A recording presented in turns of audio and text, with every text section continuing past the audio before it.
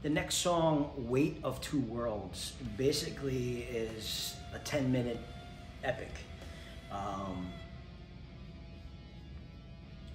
This song kind of,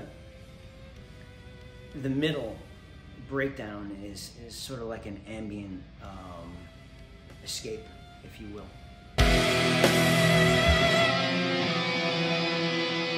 The lyrics, "My lie kept inside," is basically him lying to his home planet about him fumbling the mission and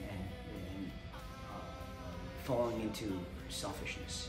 Now he's torn between his world and our world, and the decision he has to make to either leave us alone or continue his mission of depleting us and depleting our natural resources.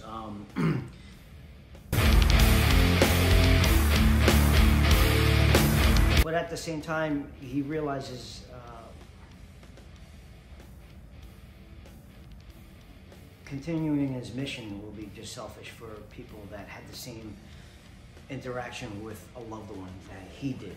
So he realizes that there is some good in his world. And then at the end of the song, the lyrics, they don't listen, they don't care. They left their planet in deep despair. Basically, their world is doomed anyway. So, and the Earth is gonna die on its own anyway. So, he makes a decision.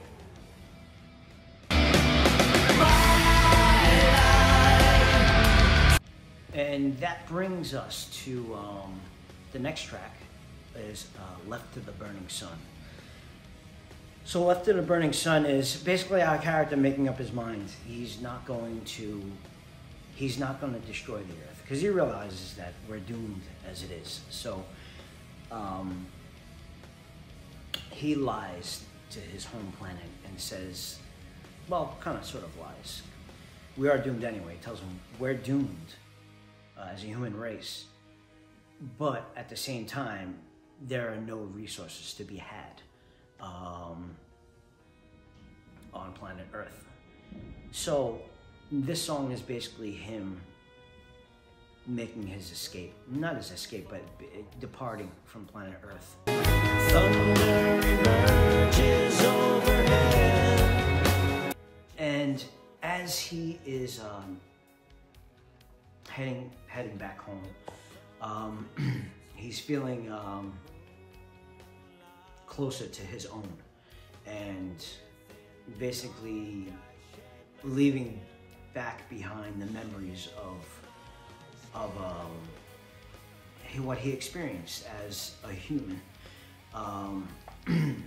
Another thing I want to point out is that what was very significant is he finds the dead sparrow that was mentioned in It Fell from the Sky, dead in the sand on the shoreline. So, and I wanted to signify that in the lyrics because the sparrow was right. It did sense doom, and that the human race was doomed. So, as he is heading back home to his home planet, he's feeling closer to his own. But he also realizes that the woman he met on planet Earth will always remain a beacon in his heart, and he'll never forget that. It's a pretty energetic song. But the reason why we wanted that energy is because of the gloom of the prior two songs. We wanted that energy to come to a screeching halt. I just lay when they're guilty of their own crime. He's basically leaving the planet Earth to just burn and scorch and dry up underneath the scorching sun. So, yeah. The human race will never change.